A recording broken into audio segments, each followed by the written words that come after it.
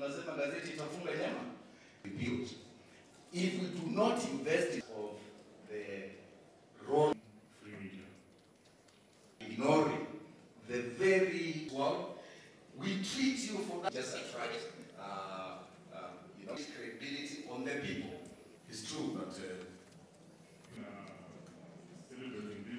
as we head towards the election, we are ready to experience an avalanche of quacks, people who pass themselves for journalists, demanding and extorting money from candidates.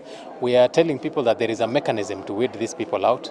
So we have partnered with the police. We want to have a joint initiative where we can identify these people as soon as we receive a complaint of such extortion going on, have them arrested and have them arraigned in court. Njiweke kwenye mizani, na hii siku hii muhimu iwe ni siku ya kujihoji na kujua kama kweli tumekuwa tukifanya yanayofaa ama tufanye yanayofaa. Lakini niseme kwamba hatari kwa wanahabari ama zinazowakabili wanahabari ziko duniani kote, sio Kenya tu peke yake. Ni muhimu kwetu kama hasa viongozi wa serikali kujua kwamba the freedom of the media is the cornerstone of democracy.